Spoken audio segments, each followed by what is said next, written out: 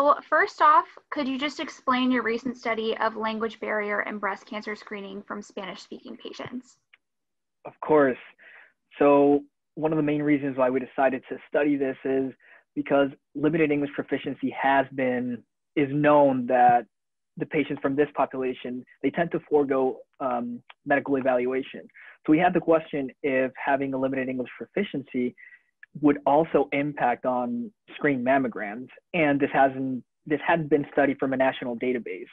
So we decided to look into the National Health Interview Survey database, which fortunately the way it's developed, because it's a multi-level strata and they put the patient's weight on this database, it actually gives you a pretty good estimate of the US population. So we decided to look into the population from 40 to 75 years of age.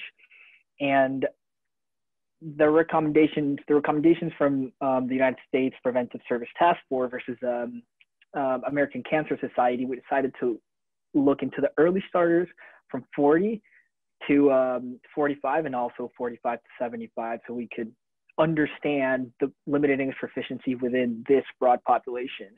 In the end, we saw that there was a rate of 8.6% of limited English proficiency, but the most interesting thing here was that there was a difference in univariate analysis when looking into limited English proficiency female population with the English speakers. There was a difference of 90 to 79% rates in mammograms, but we wanted to make sure that we were having the most accurate results. So we decided to do a propensity score match, which is a pretty interesting statistical technique where you take those covariates and you want to try to estimate the effect of an exposure, which in this case would be limited English proficiency. And we were able to find that one of our strongest conclusions, that the Spanish speakers had a 27% less likelihood to have a screening mammogram. So as you know, the importance of screening mammogram is very important to understand,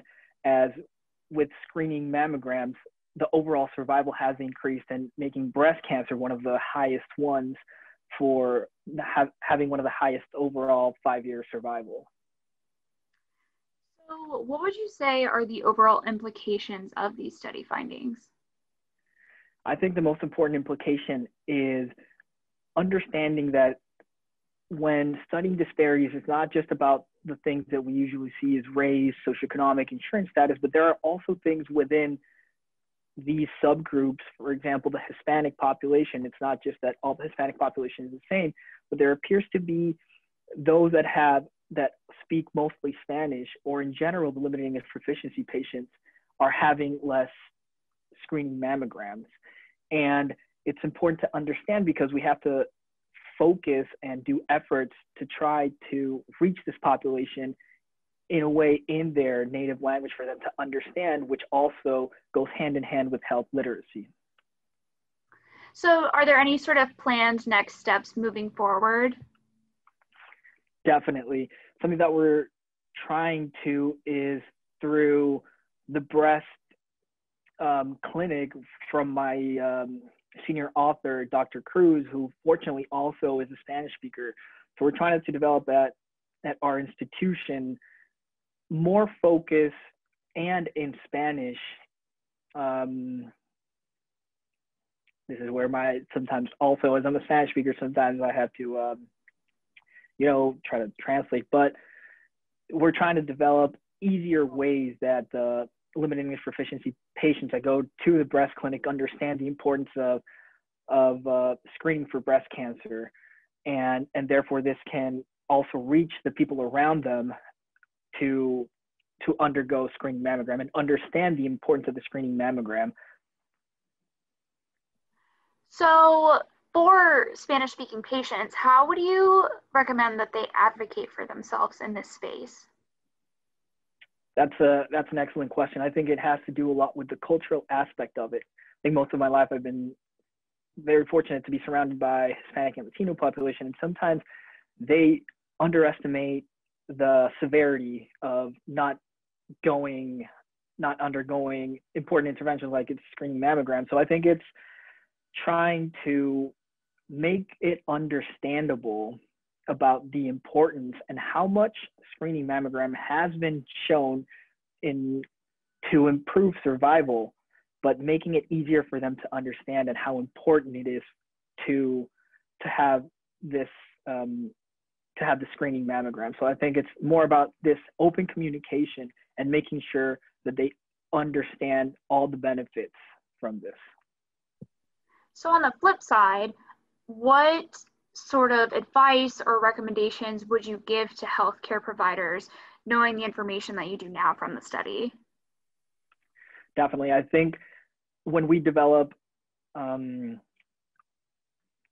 when trying to communicate to the limited English proficiency patients, it has to be very tailored to obviously every single language that the patients come into us, and not just give a pamphlet or something that's in Spanish. I think it's important to have that translation service for them to completely understand this.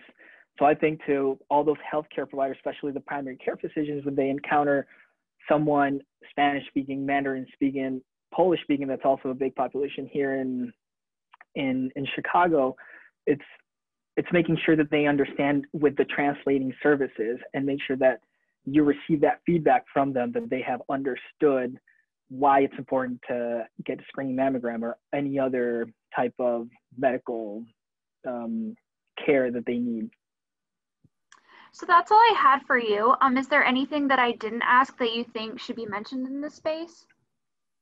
Maybe I think it's just important to highlight the number that it actually translates, because sometimes in the study, even though it looks like the study population is only 1,040 of limited English proficiency, but like I said, because of how this database is developed, that equals 2.5 million US women from 40 to 75 years that have limited English proficiency, and approximately 450,000 that have not had a previous screening mammogram. So it's important to highlight that the conclusions, even though the study population may seem low because of how this database is developed, it's actually a pretty big number. And we have to, like you said, we have to develop very targeted interventions towards these limited English proficiency population, and they are understandable in their language. Absolutely. Well, thank you so much for taking the time to speak with me. I really do appreciate it.